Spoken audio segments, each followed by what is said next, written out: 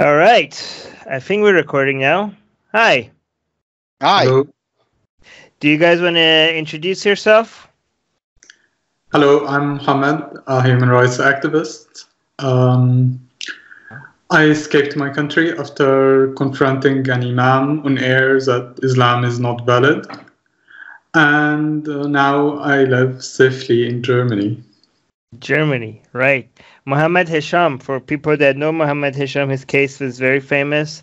He openly announced his atheism on live, was it live? Live TV, yeah. Live TV in Egypt, and he had paid a huge price for his decision, and he's one of the people that is responsible for normalizing atheism where it's needed the most, more than most people can say. So thank you, Mohammed, for your activism and for your bravery. I hope you did. You, but by the way, did you ever, given everything, all the costs and all the BS that you had to go through after you made that decision, and having to leave Egypt and having to deal with all the processes of seeking asylum in Germany, after all of that, do you regret making the decision that you did, that you went live on there announcing your atheism in Egypt? No, not really. I don't regret it. Especially that it turned out better than I expected even. I thought I will end up in a prison cell for a long time or something, but I got lucky. This is not the situation for other friends, unfortunately. Right. There are people who got imprisoned or stuck in very terrible and inhuman situation. Right. And before doing that, you do it and you know the consequences. You know what might happen, and you are ready to endure them, I guess. Right. So, David, before we go on into more detail, we are going to be talking about the people that are not as lucky as you are. And how we can, that's the whole point of this discussion, is to see how we can help other people basically come to, safety in countries like Germany, Canada, or other countries. We'll discuss it as well. But before we go there, David, do you want to introduce, I don't know if that many people need introduction from you, but just let's do it anyways. So my name's David Silverman. I'm the executive director of Atheist Alliance International, and I'm really, really happy to be here, Armin and Mohammed, because I'm the new incoming executive director of Atheist Alliance International, and I've got a real bug in my brain to save some lives. And I'm really appreciative of you both for creating this podcast. And Armin, this is a great idea for a series, so that we can learn how to make more Mohammeds and get them out of Egypt and all those places into safety. I want to know all about what happened, and I want to know all about how it can be replicated.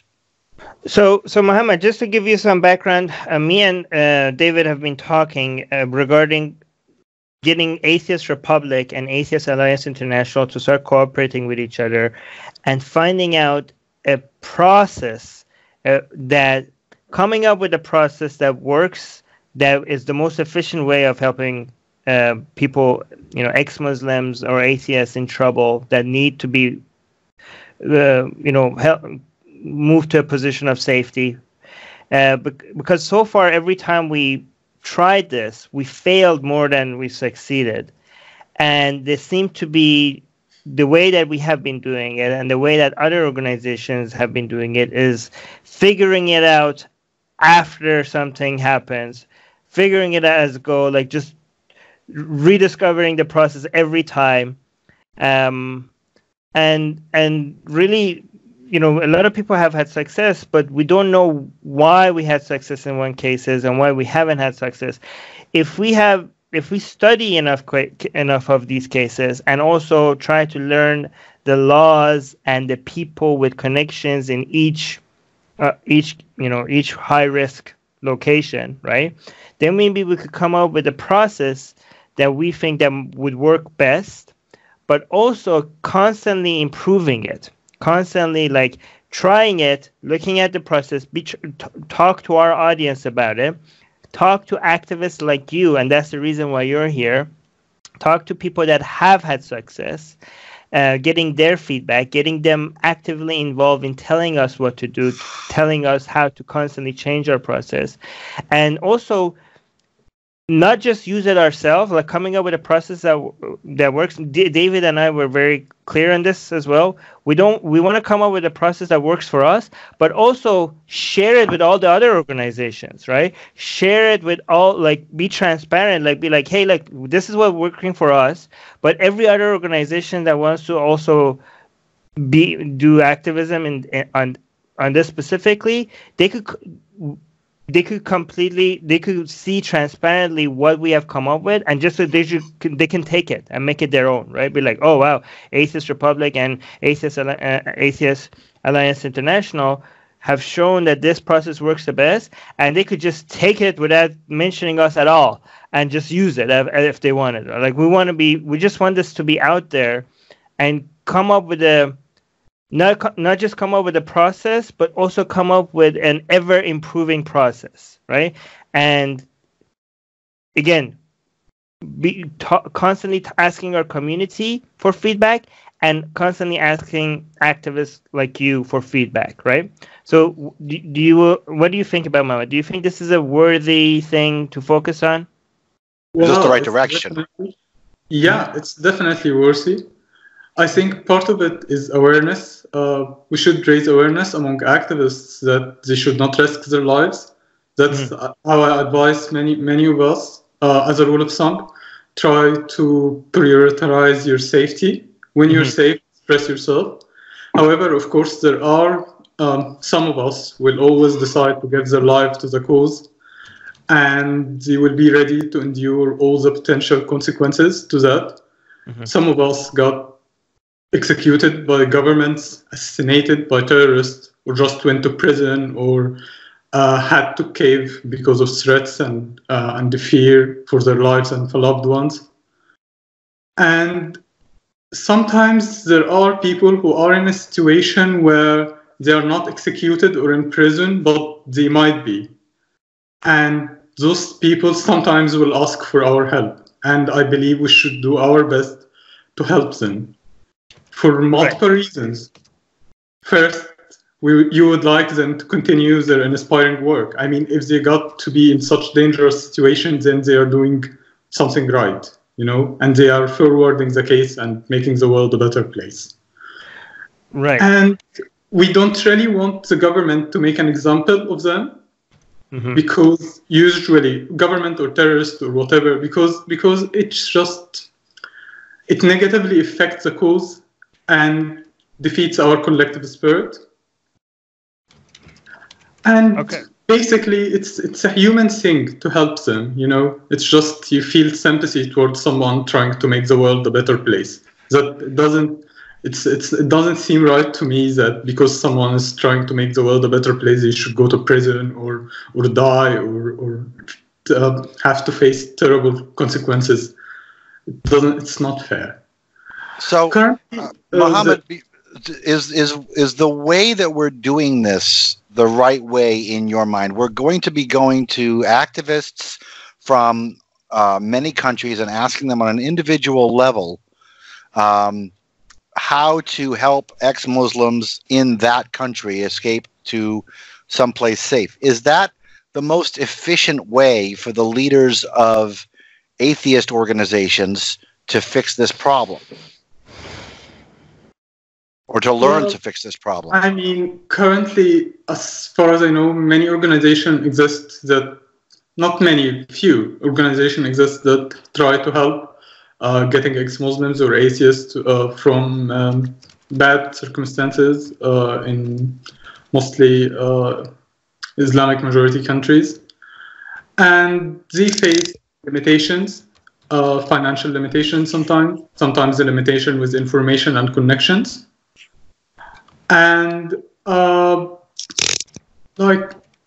system is designed that they cannot really do much.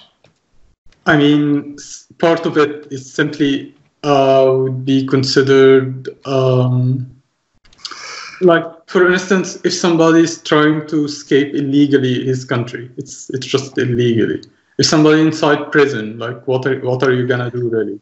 So it's sometimes very, very terrible situations, but there are cases where you could help. There are cases where all what is needed is information. Other cases where all what is needed is some money, and then the person would be able to escape. So okay. I think we should work on making connections, like in each country where we get danger. We should know people who could help people in case of trouble. We should have, I don't know, like as Armin was saying, we do it on case by case. Like when Sharif had trouble, he had to do a fundraising to have enough money. When I had trouble, we had to do. I think there should be like something more stable than that, and of course, we also should do our best to lobby for our cause, to gain more dedicated supporters to the cause of humanism all over the world, people who would support our cause. We need better lobbying, mostly, I guess. And, yeah. Okay, so here's the thing. So I think right now I come up with every case, every situation. I think there's 10 questions that we need to be asking based on the conversation that we had so far to be able to effectively categorize and, you know, to come up with a good process for every single situation. I think there's 10 things that we need to be asking and coming up with good answers for all of this, right? And I think the first one is, based on what Mohamed said, is to put out information on 2 activists, right? Because this is not going to have that much of a major impact, the first one, but it's a responsible thing to do, just like Mohamed said, is to tell people what the risks are and not to take the risk if they do not wish to. We cannot tell people not to take risk, unfortunately, because some people know the risks and decide to take the risk, just like Mohamed, right? Right. And they're adults, they make decisions themselves. The key thing to do is for us to, if they're taking risks, to take the risk that they know, right? We need to make sure that people are not doing things and they realize that the risk was higher than they anticipated. It's just to put out information about each country, what are the risks that you're taking, because activism involves risks, and we just want to make sure that we don't encourage people to take risks, but we also don't make decisions for people. Some people decide that to take risks for the sake of other people, and that's their decision. As long as that is an informed... There are heroes for it. And what? There are heroes for it. There are heroes. Yeah. There are heroes. It's important. Our role is to make sure that they know the risks before they take it, right? So that's number 1. Number 2, we need to, we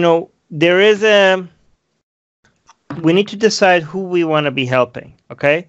Because the number of people that need that, there's there's a funnel. The people that want help, the people that need help, and the people that we can help. And this keeps getting smaller and smaller, okay? The people that want help, a lot of them don't need help, but they want help.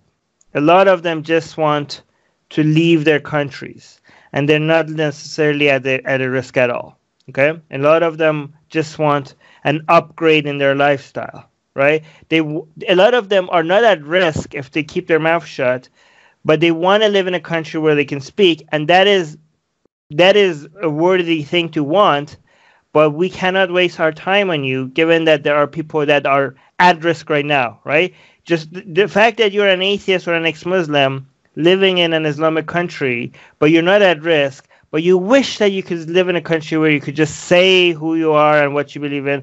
I understand that that's something that you want, but, if you don't be quiet, live there, and don't let us focus on people that are in great danger right now, because we have if we're helping you just because there's something you want, then we don't have unlimited resources. That is coming at a cost of us focusing on somebody that is in danger right now as we speak. Okay, so we don't want economic migrants. We do want to focus on people that have actual refugee. There will be actual refugees, not people that pretend to be refugees, but they're actually economic migrants. And I am biased towards actual activists, right? Like if we have two cases there's never going to be two. This is just hypothetical. There are two cases that are equally that are at equal risk, and we only have time and resources for one of them. One of them was accidentally is in danger, but one of them is a fellow activist. Then I do want to focus on the activists, right, rather than somebody that is accidentally was outed. Again, this might sound cruel, but I'm talking about if we have limited resources and we have to pick one, then I do think we should focus on the activists. Another thing is that we do going to number 3 is we have to see what is the situation and what is the risk, even if two people have the same. Two people are both, let's say they are at risk. Both of them are in danger. Both of them do need help. Again, unfortunately, we don't have unlimited resources. We have to come up with a process where we can evaluate the risks that each one is in and focus on the higher risk individual, right? The person that is in more immediately needs more immediate attention, right? Then we have to ask, okay, this person, yes, is at high risk, need immediate attention, but can we do anything? Right? Like Mohammed says, sometimes some person is at a lower risk, but there's something we can do compared to the high risk person that there's nothing we can do, right? So in that situation, we might want to focus on the lower risk person because we have determined that there's something we can do, right? And there are some cases that maybe us working on it will bring a person into higher risk. It actually might hurt their case, right? Maybe there are governments that, let's say we focused on somebody, and there's somebody in trouble, and now we're focusing on somebody, and now the government is now paying more attention to that person because we focused on them, right? We're actually hurts the person's scenario rather than helping them. So we need to figure out how we can determine that based on the country that we're, and then it depends on the country, right? For example, in Iran, if we focus on a case, the government all of a sudden notice something and pay attention to that case, and we don't want to do that. But in Pakistan, it's different. In Pakistan, the government wouldn't be as big of a danger to somebody than a mob, right? Then the government arresting somebody might actually be a good thing because this person was at risk of being killed by a mob, and the government would never kill them, and the government arresting a person might actually put them in a position of safety. So again, we have to come up with, we don't know, we have to come up with different answers, different solutions for different countries, right? So let's talk about Mohammed's specific situation then. Well, let me just. Yeah, let's do that. But let me just tell you what other situations are. I'll tell you really quickly.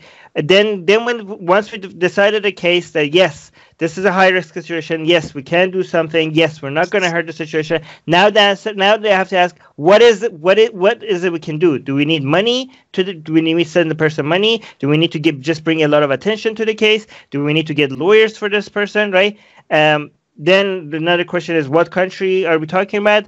Is the answer is that we need to get them out of there? Where do we need to get them to? Is the answer always Germany and Canada and Australia? Or can the answer sometimes be, Bhutan or some other countries that might be easier to get into? Rather, if we just focus on first world countries, maybe we're actually making our process a lot more difficult. Maybe there are other countries that are easier to get into, and they're lower risk as well. Again, who do we know? We need to find connections. We need to find lawyers, reporters in each one of these countries. We need to build a list of connections that we have, and we need to know which connections are we going to use for which case. Okay, so sorry, David. Go ahead. What did Ali say, Armin, when we were on the podcast together? What did Ali call it when you went on and on and on and talked? You called about. I just wanted to give us a framework, though, because we do need a frame before we do need a framework. So Mohamed, what I want to know is what was done to help you escape. How did you get out? Yeah, first of all, I had friends around me back then, and they were very wise, and they told me very wise advices. One of which, like, after that show went viral and I appeared on another show and I became relatively known in Egypt and known in the atheist community internationally, I just basically decided to hide online, not to make any social media appearances. Like it was very hard to find my social media contacts. And that, in a way, reduced the heat, because usually when people start to be active on social media, that increases the danger, and that also helped not to be active, to escape, to hide on social media, keep a very low profile.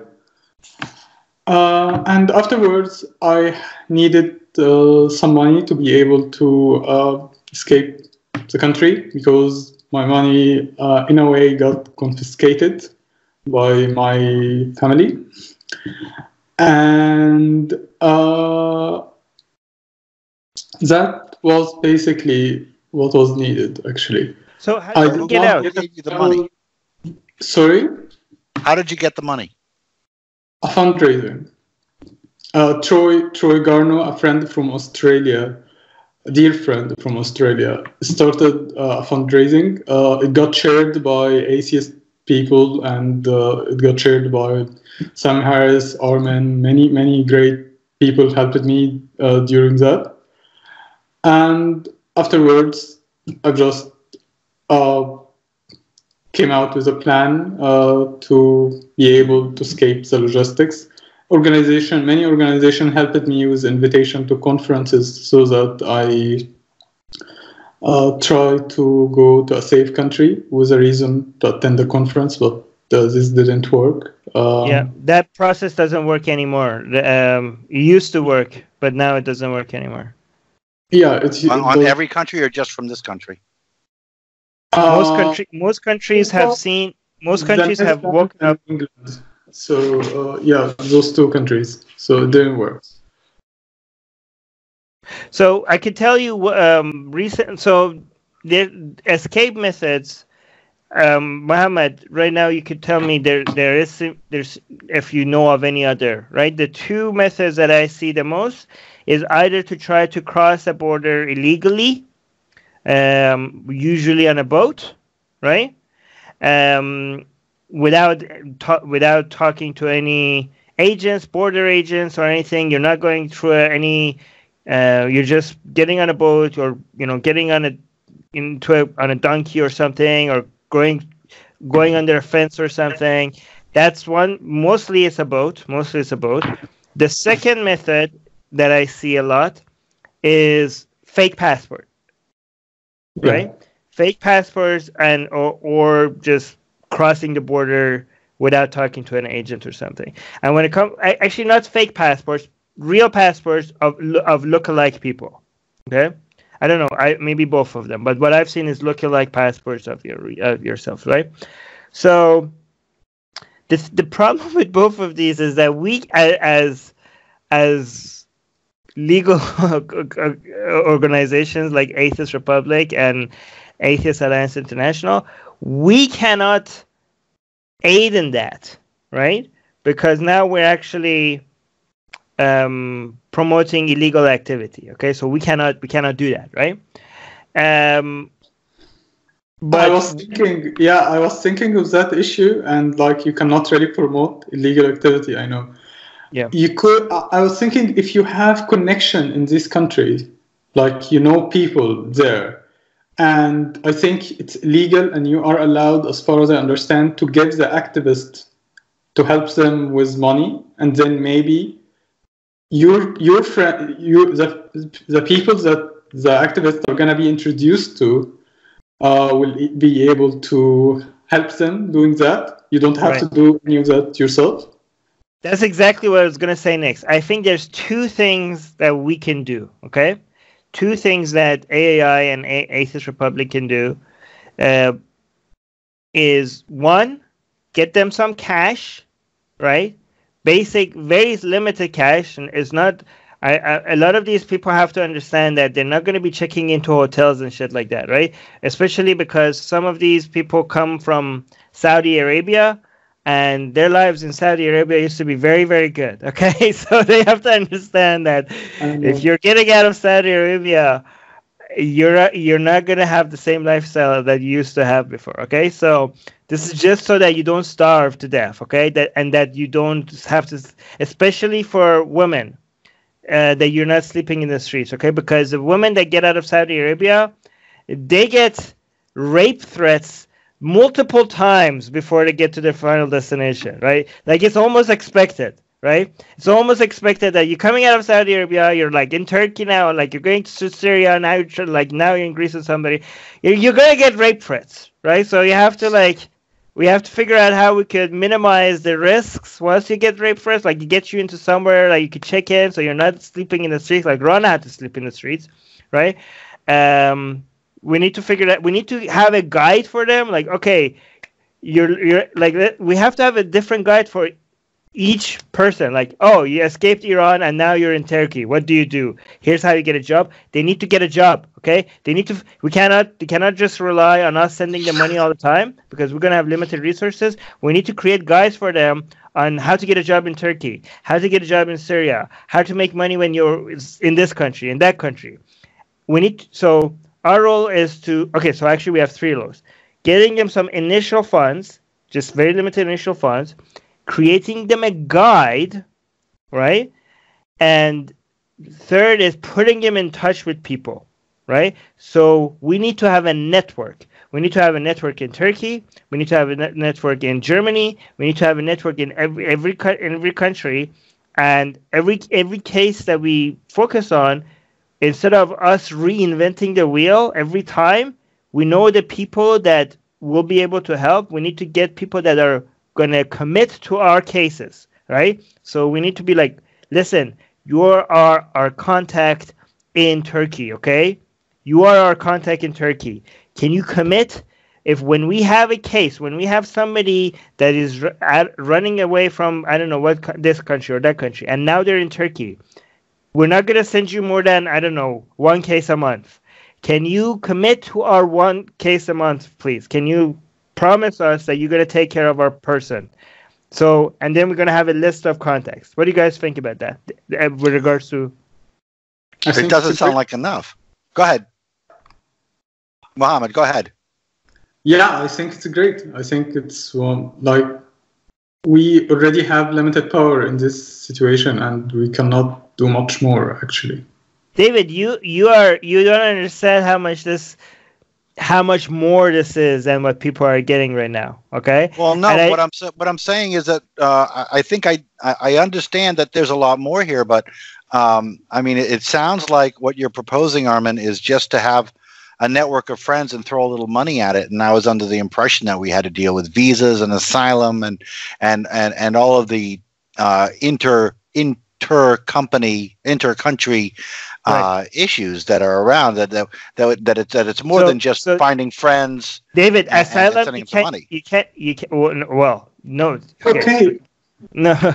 Okay. So David, what is it? Tell me. I'm asking. Right. Mohammed, go ahead. Okay, I mean, I would like to point out that usually, I guess, embassies has the power to help in most situations. They could get people out if they want to. Sometimes they have to pay some price. Diplomatic issues might arise out of that, and that's a thing with visas. Guys, if you have to build a first basic structure before you build on it, okay? You have to, based on the limited resources that we have, we will say, like, this is what we can offer right now, and we test it, and then we can keep adding to it. If you try to do too much right from the beginning, that comes at a cost at the number of people that we can help, right? And when I say, so you say throw money at it. Oh, you were just going to throw money at it, David.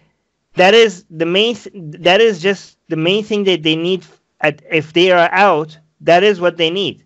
There a lot of the things that has to be done by them. Okay, a lot of the things has to be done by them. We cannot just be like, hey, somebody come pick me up. All right, there needs to be an effort from their part to meet us halfway. Okay, look at Mohammed's case. Look at Rana's case. These are successful cases, okay? The reason why they're successful cases is because they did a lot of the work themselves, and they told people exactly where others could come and fill in the gap. Rana did most of the work. The only thing she couldn't have done herself was that extra little bit of cash. And when Atheist Republic did a fundraising for her, that extra little bit of cash meant a lot for her. It wasn't that much cash, but that is what made the difference, right? To get her. How much cash are we talking about? I have to go look up the fundraising. I think like it was $1,000. Here, I could go. Rana Ahmed GoFundMe. I could check right now. I forgot how much. Inspiration, Armin. Huh? So, Mohammed, how did you get out? But Mohammed, did you get out legally or illegally, and did you use a real passport or a fake one? I used a real one. I got out legally, and that's what I was talking about. Pretending to be a Muslim and going low profile. That gave me the opportunity to do that. Other activists.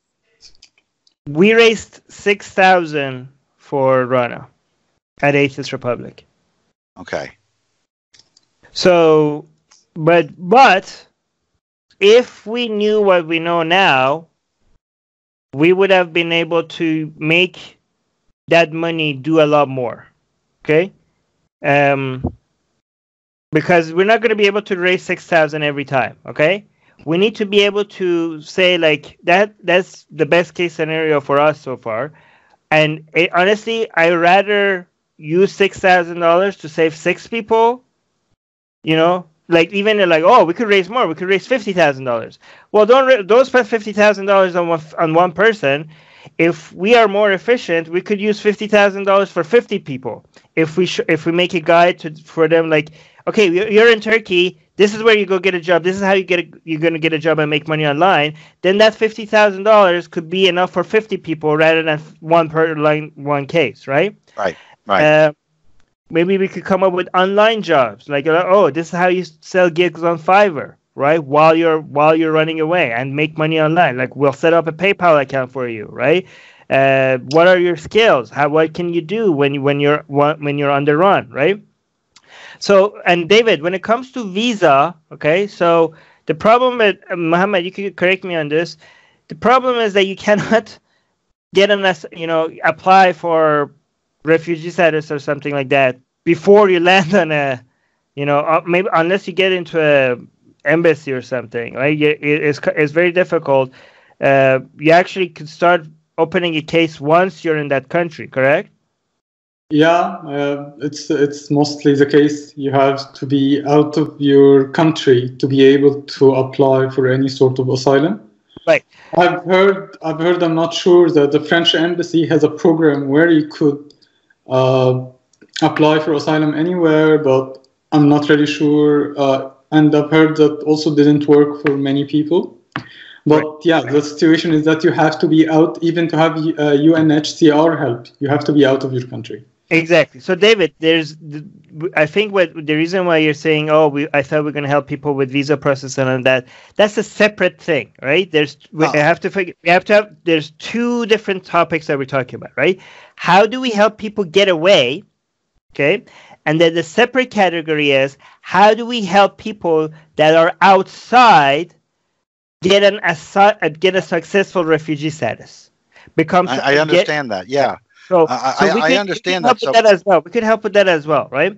And that's it. But I think the more immediate situation is to get people out when they are at risk of dying or being in prison, right? And getting people out, unfortunately, you cannot apply for asylum status or something like that when they're still not out. Okay. I understand.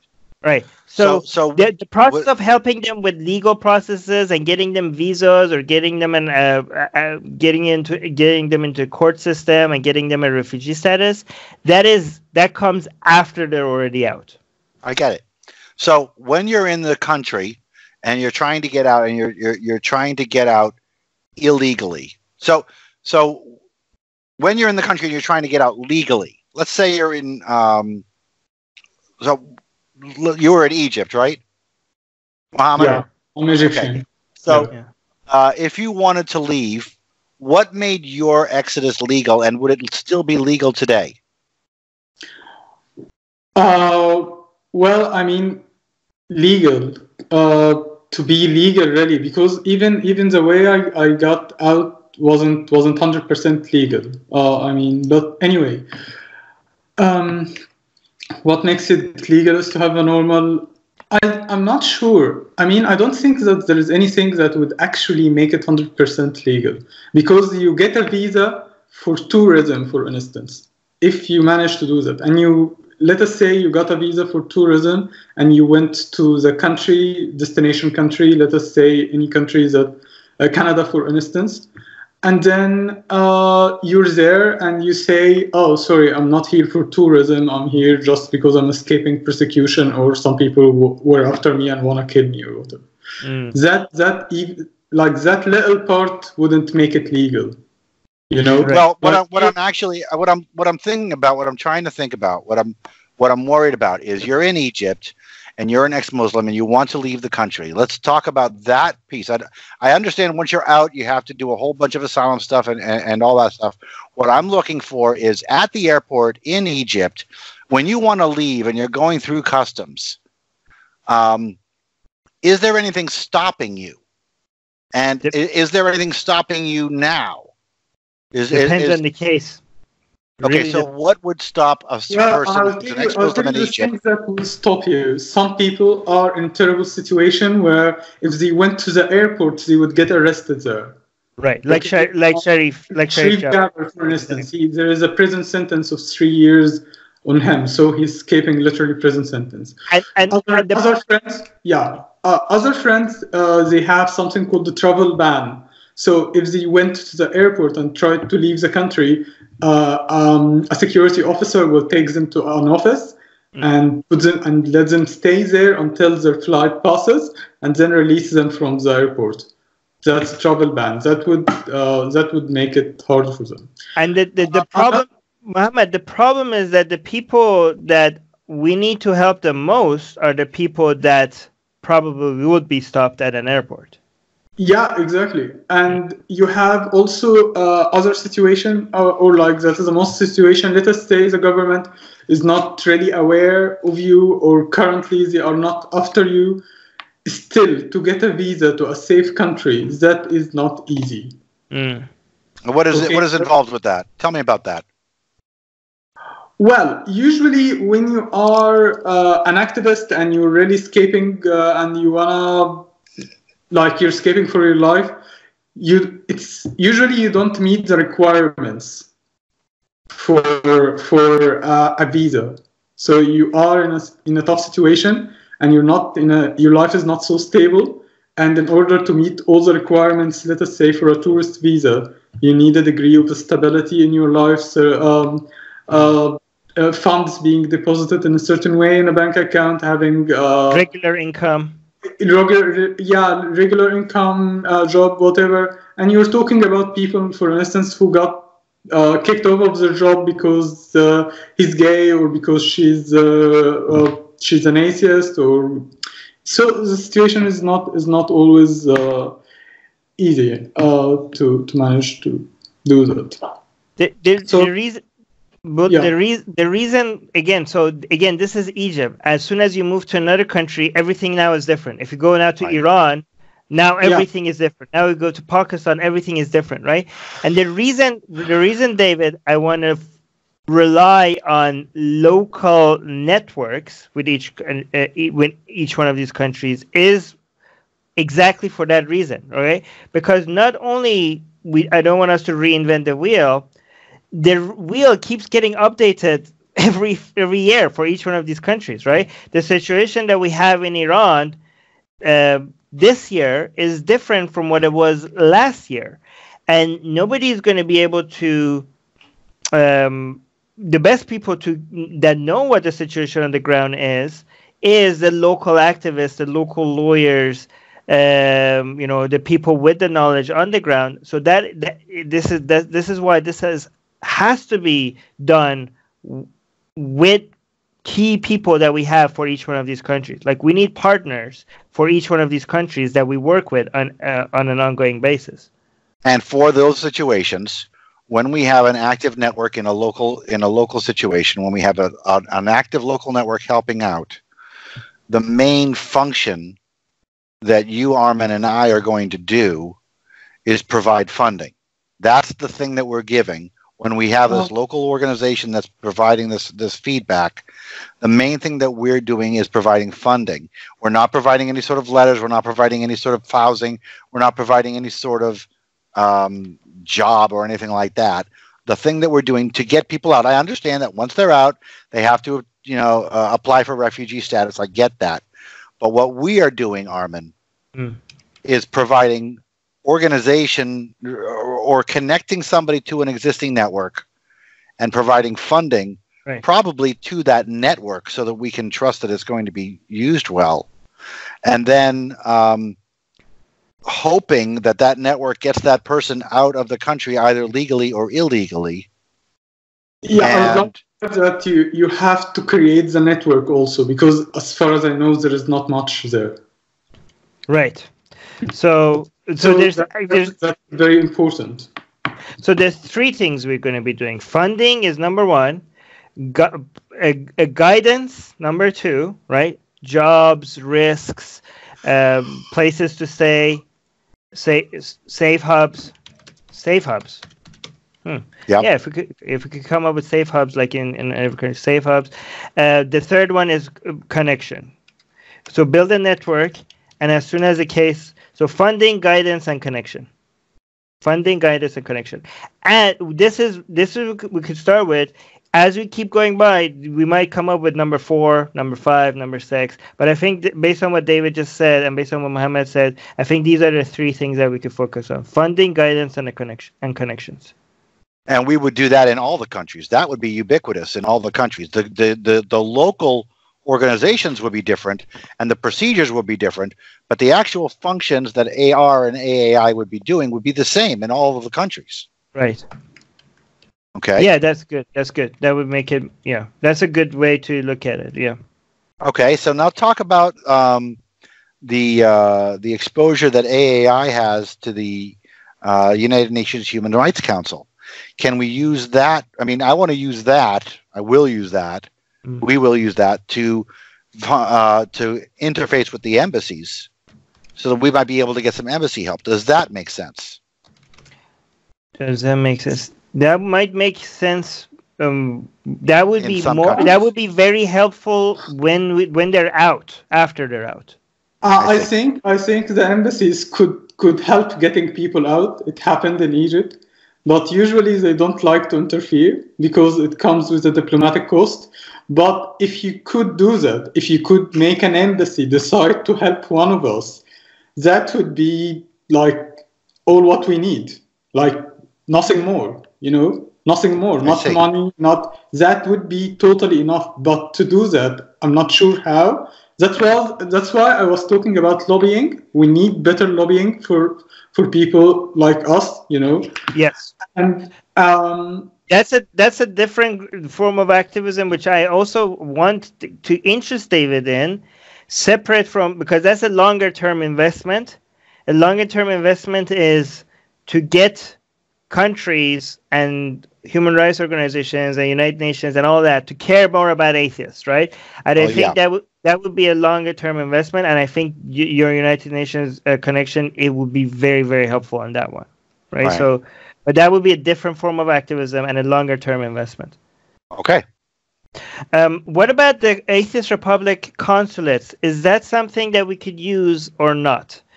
Because in some countries we have a whole bunch of atheists locally available in our Atheist Republic consulates. Would that be help? Can we use that to build safe hubs? I don't know if we can, because if we do build safe hubs, we need to be very secretive about that, right? So it needs to be only a few people are aware about where these places are and who's involved in it, because if more people know about it, the higher chances of it leaking, and we might be putting people at risk. We might actually be guiding them into a trap rather than actually moving them to a safe hub, right? So we might not use the consulates for this, because maybe we want to have very limited number of people aware about where these safe hubs are. But go on. Yeah, I mean, I'll just talk about my experience in Cairo. After I went to the shows, people were telling me, like, now you will get arrested and it's better to relocate and go somewhere else. And some of my friends in Atheist Republic have actually offered me their houses and offered me to go and stay there in case something terrible happened or whatever. And one case I know of where a person from Atheist Republic Cairo have actually opened their house to someone, endangered ex-Muslim, and he stayed there for some period of time until he left Egypt. Mm-hmm. And so it happens, not organized at all. It's totally volunteers. Yeah, but it could be, some of people in there could be of help. Like we're talking about building networks. Mm-hmm. So maybe you have a bunch of atheists in here. At least one of them or two might be able to provide a degree of help. So maybe the people that we didn't set up, the people within the consulates that organically just helped and it worked out, then that's already like I was thinking about a vetting process. But if somebody has successfully done that, that's the best vetting process. We can know that this person is not a government agent or something like that, because they have already helped an atheist stay there for a while, right? So we could just go with people that have already done that and be like, hey, can we come up with if you're interested in working with us on an ongoing basis, like if you have a couch or extra bedroom, would you be willing to offer this place? Because we also would be saving money, right? Because instead of paying these people to stay at a hotel, if they could just stay with the local atheists, then the money that we are raising for them will stretch longer, and we would be saving money that way. We would be able to help more money. Again, people, when I say save money, it's not that we don't care about people's lives. We care more about money than people's lives, right? It's just it's about the money that we have could help more people if we come up with ways that we could save money, okay? People think like, oh, wow, like Armin cares more about saving dollars than people's lives. No, okay? We're going to have limited resources. It needs to stretch. We need to be able to use it on more people. I think you just want money more than saving lives. I think that's all about it. Yeah, that's why. Okay, never mind. I'm not going to. So tell me, Mohamed, about leaving Egypt illegally. If you leave Egypt illegally, I mean, I know you did not do that, but if let's say you did not get your visa, you did not get, and you are going to be arrested when you go to the airport.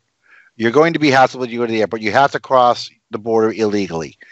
And let's, what is involved with crossing an international border illegally? What's involved with leaving Egypt? Like basically, as far as I understand, it was my plan B actually to go through the Mediterranean. But basically you are putting your life at great risk because some people die. So you might simply die in the process. That is very reasonable thing to expect. And you just manage to find a smuggler, human smuggler somehow, and you pay them a sum of money, and then you would be, and then you would be hoping that you don't die in the process, or he doesn't sell you for somebody to take your organs, or like any crazy stuff happens to you. And a lot of people drown. A lot of people drown in the sea, unfortunately. Yeah. So I mean, the smuggler. Wait a minute. Why would you drown if you pay a smuggler to take you across the water? They spend a lot. They try to cut costs on their boats. And they usually overcrowd, like they go way beyond capacity on these boats, way beyond capacity, because they're trying to make the most money and spend the least amount. So safety-wise, these boats are the most dangerous way of getting across the sea. And then the fake passports and the fake papers, that also could be an option. But the risk that you might get arrested in the process, and then you would be in worse situations than that you started with. So now it's a fraud or a forgery, and plus already the sentence you have for blasphemy or whatever. Of course, in Iran, for instance, that wouldn't make it worse because you would be gonna be executed. In Saudi, also executed. In Egypt, it would be worse because, like, you might get up to 5 years in prison. So so in Egypt, the crimes for trying to escape illegally is worse than the blasphemy. I'm not sure, but definitely it's gonna make your situation worse. But in Iran and Saudi Arabia, your situation is already maximized to the so there's no way to get worse. Right. It's not gonna make it worse, but you're gonna get caught. That is the worst thing ever, Right. So we need to talk to, like, for example, you didn't go through the illegal process of getting out, but like Rana did. Rana had a legal way, and then the second way was the illegal way. So we could talk to Rana about that as well. We should have her on. But so what would be the step-by-step process of getting there? I think what we need to do, so based on David, you basically cut it into 3 pieces, and I think let's just focus on that. Funding, guidance, and connections. We need to bring on now experts for each one of these separately, right? So, and talk to different people regarding, so what is the best way to do the fundraising, right? Maybe is it GoFundMe? Is it other places, right? So each one of each time, what's the fundraising, right? What's the process behind that? The second one, the guidance, right? We could start a Google Doc, right? And start working with a team of people on what is the best guide that we can come up with, right? That is easy. That's probably the easiest part, to come up with a guide and get as many people to look at it and scrutinize it and come up with comments until it's the best thing we have. Then the third one is connections. For building a network, I think we need to have more meetings like this, and keep talking and basically come up with a network of people for each country and exactly what each one of these people are responsible for in each one of these countries, right? Mm-hmm. So I think for having different meetings about each one of these separately would be the most efficient way of moving forward. What do you guys think? That sounds right. That sounds reasonable. Perfect. Okay. It sounds reasonable. I think we've got. I mean, I'm beginning to grasp the. I'm beginning to grasp the method here. I'm still. I'm not understanding why. I'm not understanding why. If it's about money, why aren't more people escaping? Is it I'm under the impression, well, I know we've got like 50 cases at Atheist Alliance International that we're working on right now, and it just seems to me that I'm missing something. It's not just about money, it's connections too, because I mean, it's not easy to find those, for me at least, it was very hard to find that human smuggler or to find someone to fake a passport. Or this is not an easy step. Like, I've lived my whole life in Egypt, very law-obeying citizens. The only time I broke the law was on TV when I was blasphemous. So I didn't get to know in my life any, like, I've never even smoked hash or something because that's illegal in my country. So that's Seattle. I don't smoke, and I've never even, because like I obey the law. My friends are all like me, and it's just, so sometimes the connections is very important because you don't know any other way. You don't really know how to go through these ways, So you're saying, Mohamed, based on your experience, other than the funding, the connection, the third option, that is a good thing to focus on, to provide people those connections. That is a key thing to focus on. It's very important. Okay, good. All right. And David, if there is something like I think like you're looking at this and you're thinking like, we could do more. This is not enough. But if we figured out what is number 4 and what number 5 that we could add to this, we could just add, once we figure it out, we could just add to it, right? You know what I mean? Like, once we figure out what is that number 4 thing that we could do in addition to the funding and guidance and connection that is going to make a major difference, we're just going to have, well, here's number 4, right? Based on what we know right now, these are the 3 areas that we could help, but we will learn more and we could adjust accordingly as we keep working on this. Absolutely. And as far as from what I'm hearing, the establishment of an actual underground railroad is possible, but we have to do it on an individual country by country basis. Right. But I believe from this conversation that establishing a network establishes the railroad. Establishing the network inside the country and establishing the funding from outside the country creates the mechanism for a lot of people to leave. And that's where we're going to get into your economies of scale, Armin, where $50,000 gets out 50 people instead of 5 people. Right. So it's all about the organization. It's all about the local network, finding the guy with the fake passports, finding the smuggler, getting everybody connected, finding the safe houses, all of it.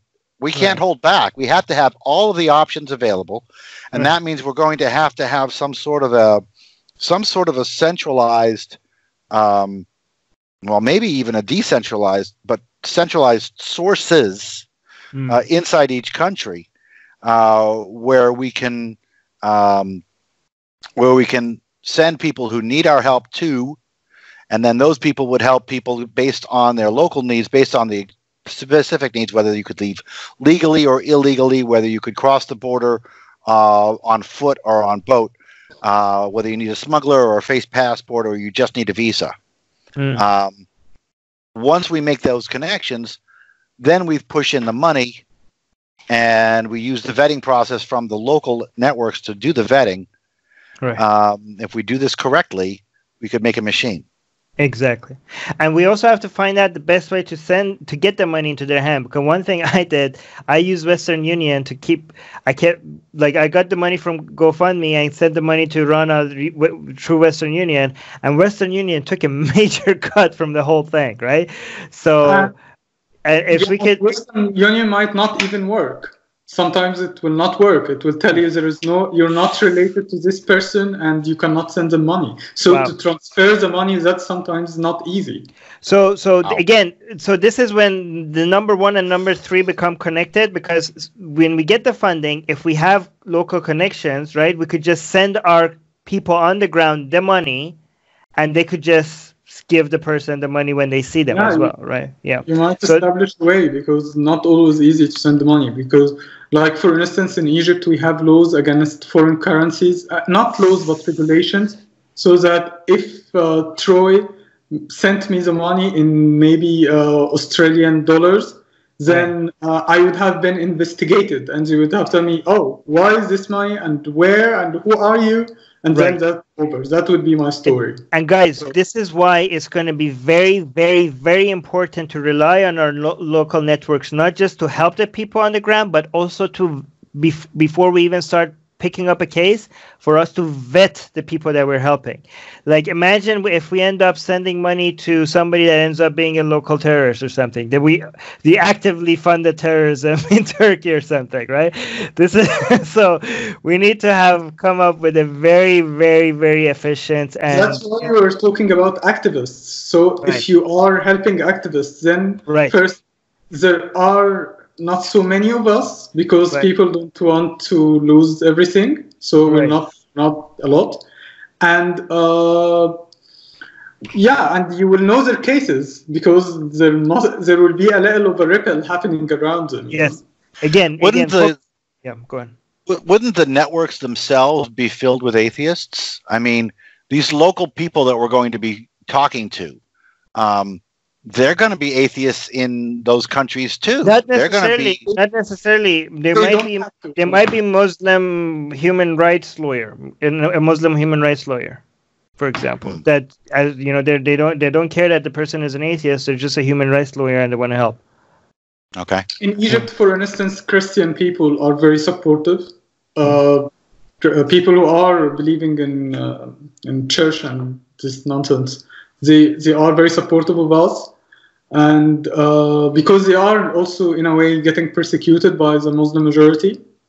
So not necessarily to be atheist. On a personal level, I wouldn't trust a Muslim person as much in Egypt.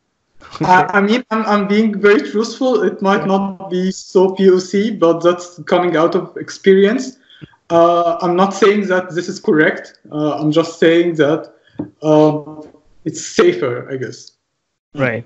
Unless somebody has established track record of fighting for human rights and leaving the religious biases aside.